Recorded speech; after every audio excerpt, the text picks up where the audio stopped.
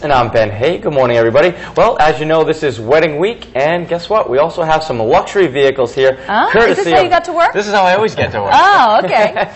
Courtesy of ROCKSTAR Limo, whether you want a trolley, a Mercedes. Come on. Oh, really? Look at that, huh? All of them. Beautiful. They have all of that, plus, get this, ready? They can provide red carpet treatment, which, of course, the three of us are all used to, with champagne for your wedding day, or even a bachelor or bachelorette parties. And you guys can find out more info. Just head over to foxprovidence.com. Look at that, huh? Good thing I polished got the car polished this morning, so it looked good when I pulled into work.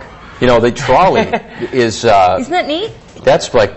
I actually was at a bachelor party on Saturday night. I was going to say, that would be awesome That would for a be bachelor perfect. party. Wouldn't it? But they would have to tint the windows. They would. It didn't look like there were any windows on. It was like just like open air, like San Francisco type of trolley. That, for the type of people that he hangs out with, you should not go on a bachelor party with That would be pretty cool, though, rolling around Providence, doing your little restaurant hopping. Handing out rice-a-roni wherever you go. If it was one of mine, it would look like a San Francisco party. By the end, though, people hanging off the trolley, and it wouldn't be good. Wouldn't be good. A little bit crazy. I'm very excited about this.